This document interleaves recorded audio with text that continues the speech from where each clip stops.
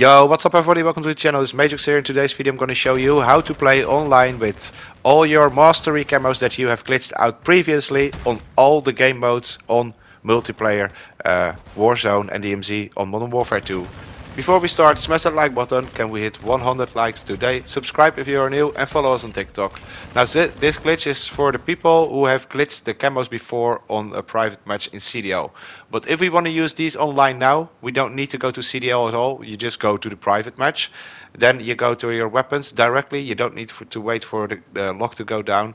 And then go to any of the weapons that you have previously put all the mastery camos on when that glitch was live. Then if you want to put these to public, all you need to do is go to the weapon, go to gunsmith, and then in the left corner you'll have the option to save the custom mod. It's really easy like that because they have the saving blueprints feature on right now.